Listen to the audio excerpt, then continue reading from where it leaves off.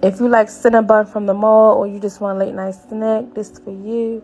So you just see I'm spreading the cinnamon buns on the pan, and then I take some coffee cream flavor French vanilla and spread it over. Or you can use heavy whip. I just like this for more flavor.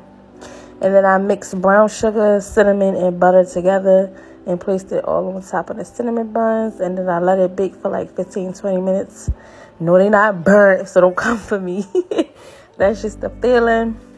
And then I put my ice in, and it came out so good. It tastes like the ones right from the mall.